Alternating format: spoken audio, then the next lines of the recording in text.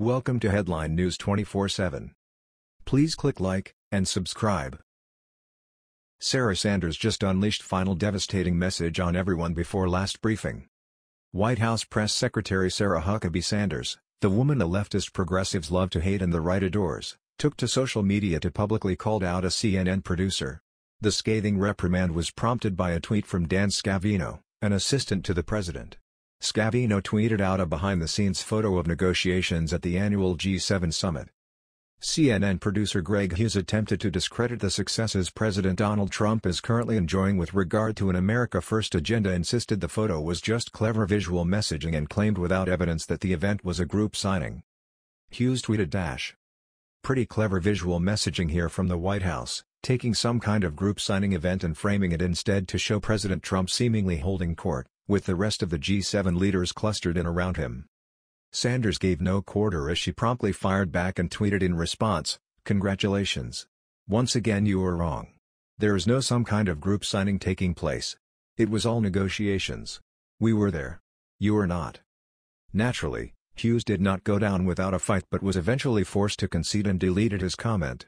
He then tweeted a retraction stating, "Earlier today, I tweeted a photo of leaders at the G7 and mistakenly referred to it as a signing event. The White House says the images were taken during negotiations between the leaders. I was incorrect, have removed the previous tweet, and apologize." The G7, or a group of seven, represents 7 of the top global economies: the United States, France, Britain, Germany, Italy, Canada, and Japan. 7 of the world's most powerful leaders were gathered in Charlevoix, the Riverside region in Quebec, June 8 and 9. This year's session was one in which leaders butted heads over trade, with President Trump warning other nations not to take advantage of America on trade. Fox News reports of the events at the G7 summit.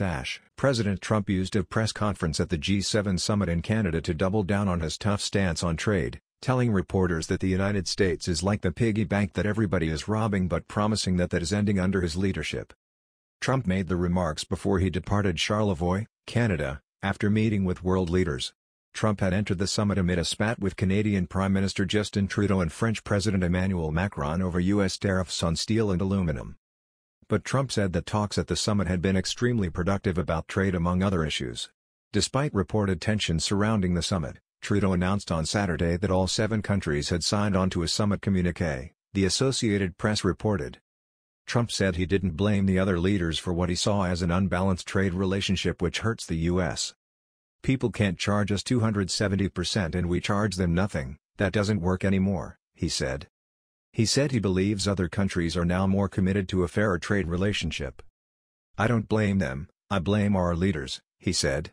"In fact, I congratulate leaders of other leaders for so crazily being able to make those trade deals that were so good for their country and bad for the United States." But he promised an end to the situation and even warned of penalties for countries that do not remove trade barriers. He also said that the North American Free Trade Agreement could either be renegotiated, split up into separate trade deals, or the U.S. could pull out entirely. "We are like the piggy bank that everybody is robbing," he said. "And that ends." He warned that the U.S. will take any action necessary to defend Americans from unfair trade practices.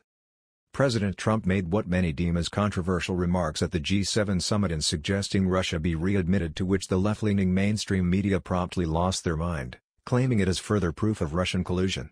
Russia was kicked out of the G7 summit in 2014 for its activities in Crimea. President Trump also floated the idea of ending all tariffs and trade barriers between the U.S. and its allies, according to Politico. President Trump offered the proposal at the end of what many believe was a contentious meeting on trade disputes. Many G7 members prefer the current status quo, with American funding and America receiving little benefit from said funding. President Trump has said no more, and is sticking to his decision to impose tariffs on aluminum and steel imports, and his threats to impose more trade restrictions.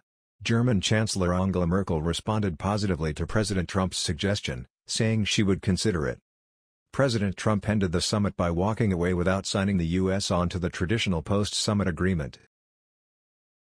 That was the news. We thought you might be interested in knowing about this. Please click like and subscribe. Thank you.